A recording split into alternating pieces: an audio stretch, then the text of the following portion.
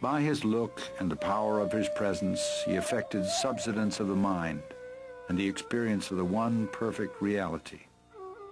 He often said that the true teaching was in silence, but this does not mean verbal expositions also were not given. And although he authorized many different methods of spiritual practice, he, however, laid the greatest emphasis on the path of self-inquiry. The first and foremost of all thoughts that arise in the mind is the primal I thought. It is only after the rise or origin of the I thought that innumerable other thoughts arise. Search by means of a deeply introverted mind wherefrom this I arises. If we go inward questing for the source of the I topples down, and immediately another entity will reveal itself proclaiming I. Even though it also emerges saying I, it does not connote the ego, but the one perfect existence. People of all religions came to him, and he never advised any of them to change their faith or abandon their creeds. He answered all their questions patiently, but in the end brought them round to the self. Know who you are, then all else will be known, he would say. To a question put to him about happiness, he replied, happiness is your real nature. You identify yourself with the body and mind, feel its limitations, and suffer. Realize your true self in order to open the store of unalloyed happiness.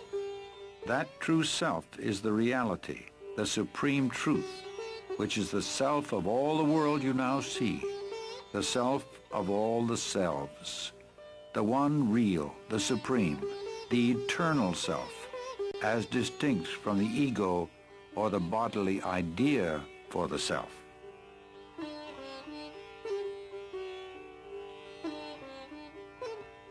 He never advised anyone to renounce their families or move to the forest. The obstacle is the mind, he would say. It must be got over whether at home or in the forest. And why should your occupation or duties in life interfere with your spiritual effort?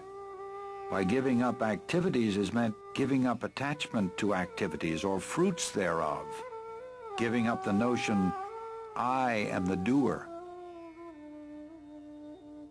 The practice of his teaching doesn't require outward rituals or ceremony. It takes one straight to the source of one's own being, which is the source from whence all religions spring and must ultimately resolve. It can be practiced by men and women of all walks of life, regardless of their environment.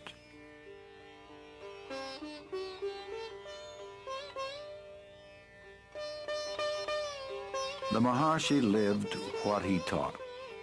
In fact, his life was the most perfect demonstration of the supreme state of self-realization.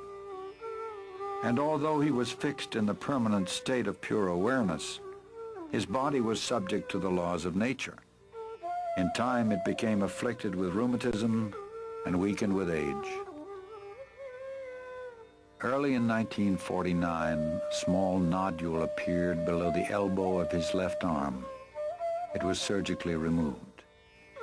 It later reappeared and was diagnosed as a malignant tumor, which inch by inch ate up the flesh of his left arm, poisoned his blood, and finally rang down the curtain on a life of immaculate purity and grace.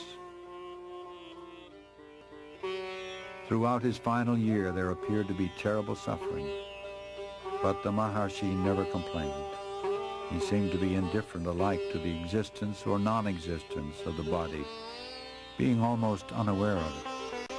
Devotees, seeing his gradual weakening and ominous symptoms, expressed their agony at his impending departure. He simply told them that they attached too much importance to the body, indicating that his influence was not limited to the diseased body they saw before him. When on April 13, 1950, a physician brought him some special medicine, he refused it, saying, "It is not necessary. Everything will come right within 2 days."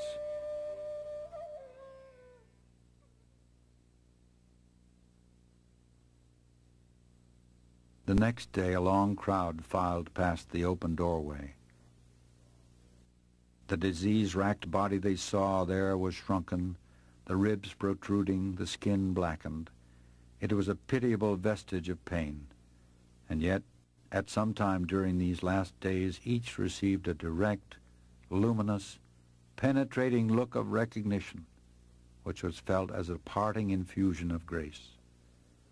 They say that I am dying, but I am not going away.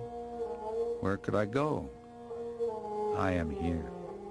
He repeated this several times, implying clearly that the end of his body would not interrupt the grace and guidance. And that evening, moments before the end came, unexpectedly, a group of devotees sitting outside the hall began singing Arunachala Shiva. On hearing it, Sri Bhagavan's eyes opened and shone. He gave a brief smile of indescribable tenderness. From the outer edges of his eyes, tears of bliss rolled down. One more deep breath, and no more. There was no struggle, no spasm, no other sign of death, only that the next breath did not come.